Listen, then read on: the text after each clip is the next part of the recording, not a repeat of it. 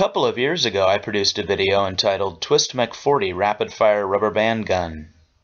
Over time, interest in the subject of that video has been relatively high, so I decided to make a follow-on video to show some of the other guns I built based on the same mechanism. I developed the mechanism used in the TwistMek type guns about 16 years ago, and the guns shown in this video are all between 14 and 16 years old. I haven't built any newer versions since then, and unfortunately I don't have any I can sell. My motivation for trying different configurations of the design was to arrive at a version suitable for commercial production. I did end up making a few small batches of a couple of styles which I sold, but I never did produce them in substantial volume or on an ongoing basis. Here's a look at 5 variations on the TwistMek theme. This is the gun featured in the TwistMek 40 video. It uses a total of 40 3/16" diameter firing pins.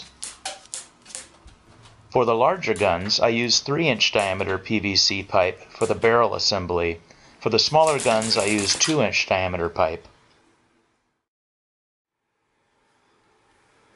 The 2" barrel assembly on this gun fits 24 3/16" firing pins. Loading these guns can be a bit fiddly, but gets easy with practice.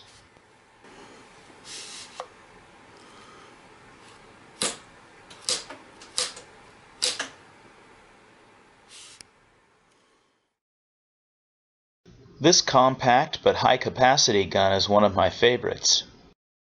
It can hold a total of 40 size 14 rubber bands. An optional drawstring ammo storage bag is a feature of this design.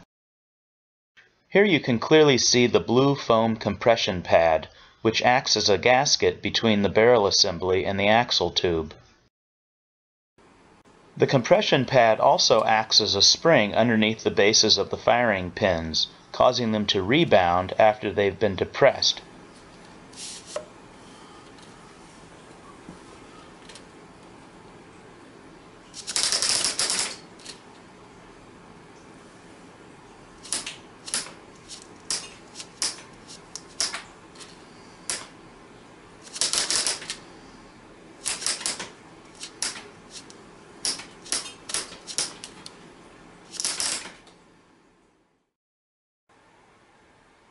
This gun is a prototype for one of the small batches I produced to sell.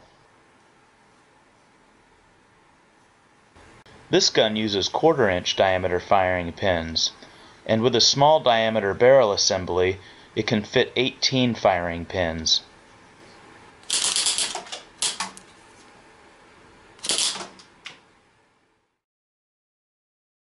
This relatively large gun also uses 1/4" firing pins. It has 24 of them and uses size 33 rubber bands.